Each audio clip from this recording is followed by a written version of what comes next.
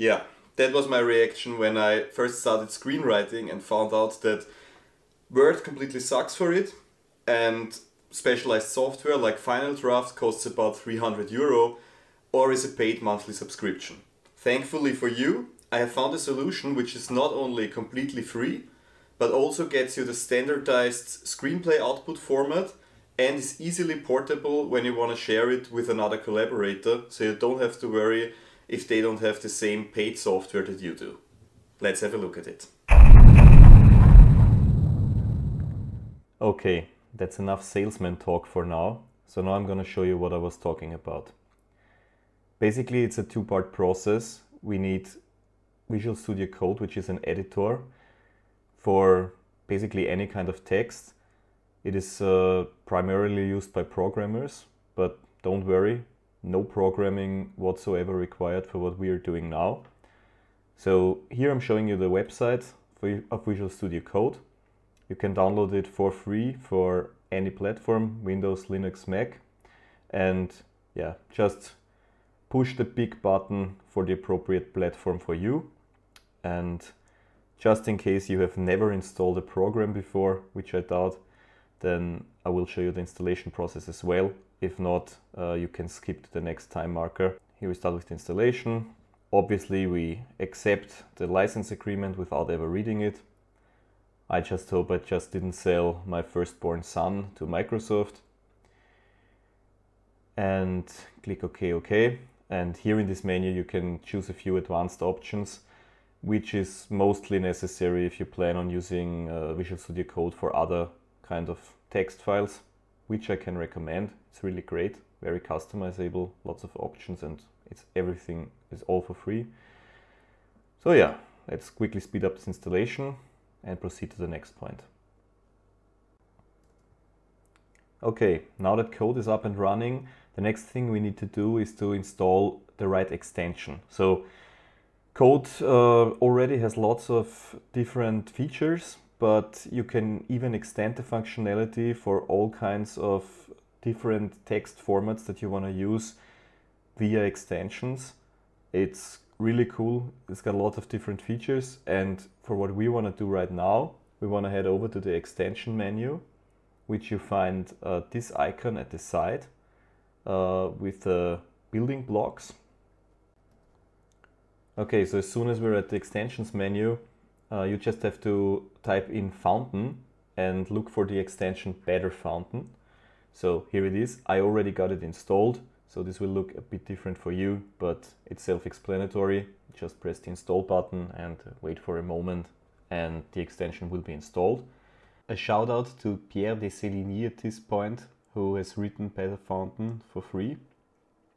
Thanks, man. So now you will notice that the sidebar contains another icon now with the F. This is for Fountain or Better Fountain, and below you can see that there's a few new features available.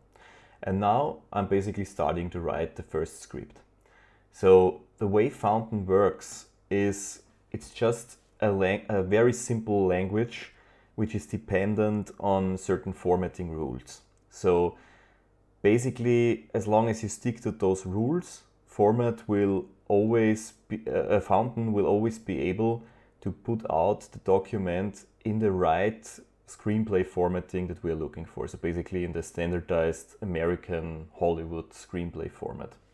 And the way it works is, for example, if you put in title, like up here with a colon and followed by a title, you already see that this is highlighted in different colors. So this is a good sign. This means that it is recognized as part of this markup. And this title will basically turn to the title line on the cover page of the finished script. So I'll enter a title and an author, Darth Vader, and let's start with a scene in a living room. I'm getting inspired from Joey Tribbiani on Friends. So a man enters a room and he's got a suspicious look on his face, as Joey put it. And yeah, I'm writing out this scene a little bit. So basically, if you write standard text without anything like here, then it becomes an action. So then it becomes descriptive text that explains your scene. When you start a line with int or ext, then the program is smart enough to know that this is a scene heading, and you do the usual location and datetime stuff after that, pretty much in the standardized format. It's just important that the int or ext is written in capital letters and followed by a dot. And as you can see in the sidebar, the outline automatically recognizes int living room night as our first scene. So if we got multiple scenes, then they all will show up here. And in a long screenplay, you can basically use this like a link and jump from scene to scene, which makes life a little bit easier. So now that the man has entered with a suspicious look on his face, we get to our first dialogue, our first character speaking. His name is Joseph, and it's just important that Joseph is written in all caps and gets his own line. And right after, I'll do a line break, so enter once and start writing dialogue. And as you'll see, the dialogue gets its own color as well. So basically this is already recognized by the language as being dialogue and as belonging to a character speaking. Now that Joseph has talked, let's enter another scene. So next scene takes place at the playground in daytime, and as you see in the outline, it gets immediately recognized and the outline is added another scene. And by the way, this outline and the scene headings will also be taken over to the final PDF. So when you open this up in a new version of Acrobat, you will also have these scene headings and can jump through them with a link, which is really nice. So, and now let's just have a look if we have another character. So let's say Rachel joins and has a talk with Joseph. So now the two characters are talking, and we press enter twice after Rachel's dialogue. Joseph will be the next auto-suggestion by the program, because the program assumes that one character speaks, then the other speaks, and then the first one speaks again. But of course you can put in whatever you want. The suggestions are not binding. An important thing to note is here you are basically working in a text-only file, and that means unlike Word, you're not able to select words and then make them bold or put them to italics or something like that. That doesn't work. But you can still do that stuff and have them in the finished PDF. You just need to get used to a different style of working. So basically, if we want to put some text in bold letters, then you just have to surround that part of the text with two asterisks. These are the little stars.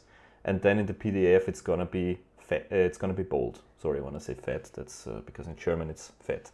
But yeah, and there is much more of those kind of rules. And in the second link I'm gonna include for you, there is a little tutorial on Fountain. It's pretty easy. You can just click through it. It's text-based, and I didn't want to make this video too long by going through all of it. It's pretty self-explanatory. So finally, let's see how all of this will look like as an output file. So basically, you can have a look at the live preview here. This works nicely, but only for some reason the text appears much bigger than it actually is on the final PDF. I don't know why, but the good news is the final PDF looks just perfect. So if you go to export PDF, it will create a file based on that text, and this file will adhere to the typical screenplay formatting rules. And you can even export the PDF with highlighted character names. So if you wanna have a version for a certain actor and highlight their character, it's quite easy to do here. And yeah, that's that. One more thing about portability. So this text file, that's the base for the screenplay. You don't have to open it in Visual Studio Code. Basically, you can open it in any text editor of your choosing, even in the standard ones that are pre-installed on your operating system. You will not have the highlighting there, but it still is the same thing, the same script. And as long as you adhere to the simple formatting rules of Fountain, you can use any editor, and this makes it very easy to share your scripts with somebody else or to even work together on scripts. And you don't have to worry that somebody might not have the expensive screenwriting software that you are using maybe. So this is also why I switched to this solution for higher portability, and it's a great advantage of Fountain. So I hope this was helpful to you. I have a total of 30 subscribers at the moment, so I would really appreciate it if you could click that subscribe button down there. Und wenn ihr eine deutsche Version dieses Videos benötigt, dann lasst es mich bitte in den Kommentaren wissen. Et si vous avez besoin d'une version française de ce vidéo, laissez-moi savoir dans la section des commentaires. O si necesitan una versión española de este video, déjenme saberlo en los comentarios. And in the near future, I plan to post more stuff on how I approach story writing, but if you need it, I can also help you out with DaVinci Resolve, getting started in editing, or languages, or whatever. There's some stuff that I know. Let me know what you need, and you're welcome. Bye bye.